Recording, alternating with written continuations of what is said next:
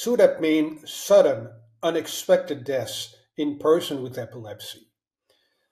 So this corresponds to a specific type of death that can occur in person with epilepsy, most often in relation to a seizure, and for which there will be no other cause. It excludes problems like drowning, accident, status epilepticus, suicide, so all other sudden deaths. But SUDEP is unexplained, even though it can be triggered by a seizure.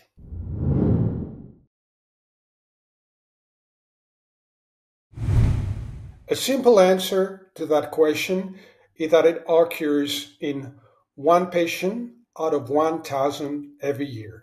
1 out of 1,000 patients per year.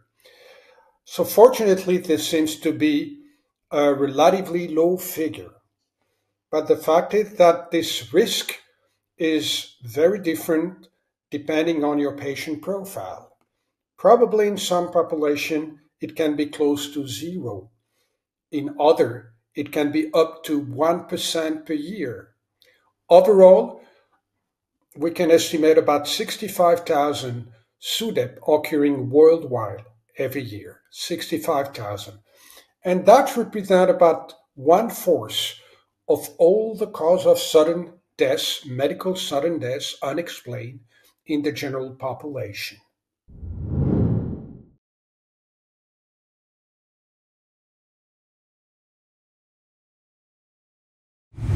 Indeed, as I mentioned before, some patient profiles are at much greater risk of SUDEP than others.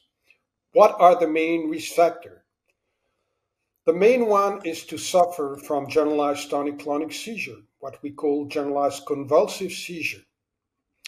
And of course, to have the seizure not responding to treatment. But there are others. The fact of suffering from those seizure at night. The fact of sleeping alone or living alone so that no one can intervene to help you when you're having those nocturnal seizures. The fact of not being compliant to your treatment. Those are really the main risk factor. But there's a few other that has been reported, like being a male patient, like suffering from psychiatric comorbidities and addiction in particular.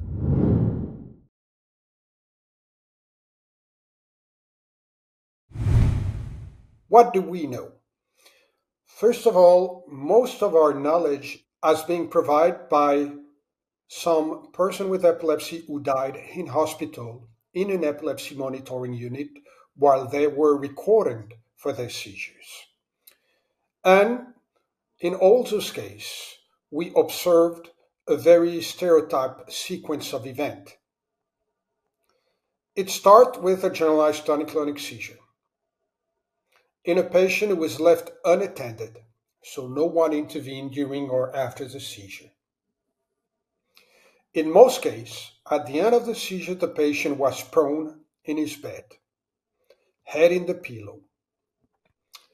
Now, when we look at the cardiac and respiratory rates, what we observe were the following.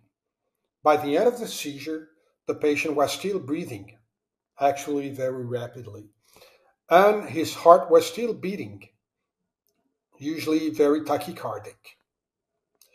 But within the next few minutes, respiration stopped for some reason. And thereafter, cardiac activity deteriorates until the final cardiorespiratory arrest. So the sequence was really a generalized tonic-clonic seizure and then a respiratory failure during the immediate postictal phase. Now, the big question, why do patients suffer that respiratory failure postictally? Is it a central apnea due to a dysfunction of the brainstem? Is it an obstructive apnea promoted by the prone position? Is it both? Which is probably the most likely. But this is still to be better understood and investigated. Apart from that primary mechanism, there are possibly two other possibilities. One is that some patient, rare patient, do suffer from a genetic mutation that is responsible for a cardiac condition like a long QT syndrome and an epilepsy. And in those patients, a second mechanism is likely to be a sudden cardiac death, a cardiac arrest, not necessarily triggered by a seizure.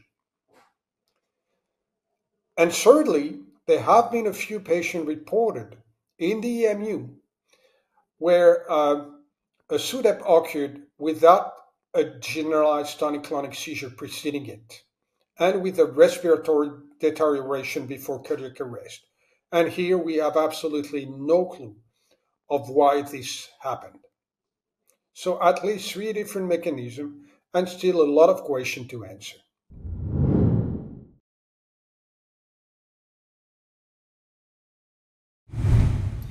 So the assessment of the SUDEP diagnosis is based on three levels of different certainty, what we call definite SUDEP, probable SUDEP, possible SUDEP. Definite SUDEP is the most certain, and typically that requires that the patient underwent an autopsy after his death, and that the autopsy didn't find any other cause of death, any other explanation than SUDEP. Probable SUDEP is typically a person with epilepsy who will die unexpectedly in circumstances that are consistent with what I mentioned previously. So that means the patient did not have other disease that could have led to his death, like a cardiac condition or a previous stroke. It was not a suicide, it was not an accident, it was not a drowning. And so basically the patient died in a very benign circumstances and there's no other good explanation. Most often it will be in his bed at home where the patient will be found in the morning in the prone position in his bed typically. Possible SUDEP is when you have no evidence of another cause but not enough description of the event to exclude the possibility of another cause of death. So you're just missing information. You know the patient maybe did not suffer from cancer or heart attack in the past, but maybe you could not exclude a suicide or an accident. You just miss information.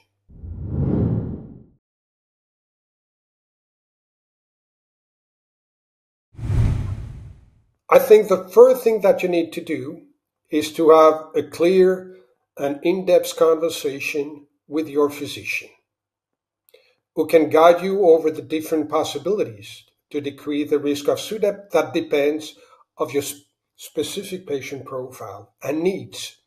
What is clear is that the better you can control your seizure, and especially your generalized tonic-clonic seizure, the lower the risk of SUDEP. So that means trying to optimize your anti-epileptic therapy. In some patients, that will mean increasing the dose or adding another treatment. In some other, that will mean going to epilepsy surgery or neuromodulation. And very importantly, being compliant to your treatment is also very essential. Now, being alone, living alone, sleeping alone is one of the other main risk factors. So whenever possible, one should promote living with someone, if possible, especially in those persons who, despite treatment, continue to suffer from generalized tonic-clonic seizure at night. And to help having someone intervene during such seizure at night, you might also use a device that detects such seizure and set an alarm. A device that you can wear on your wrist or other type of devices that are called seizure detector. And that can also help mitigating the risk to some extent.